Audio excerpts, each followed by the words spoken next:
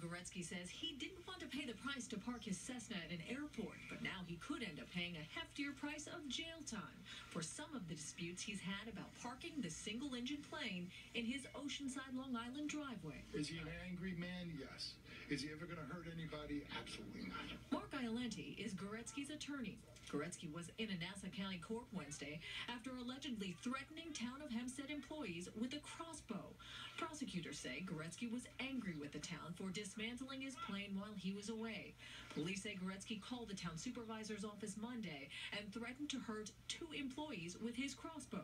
Police arrested him Tuesday. His attorney says Goretzky's harmless. He's an angry old man. He called up. He made a threat. He's not going to carry it out. If I had a nickel for every time somebody threatened me, I'd be a millionaire too. Goretzky has been arguing with officials and his neighbors since last summer when he says he couldn't afford $150 a month to store his plane at Republic Airport and ended up parking the plane in front of his home on Yale Street.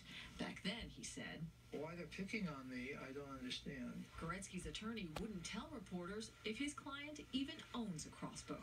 Hazel Sanchez, CBS 2 News. And Goretzky is charged with aggravated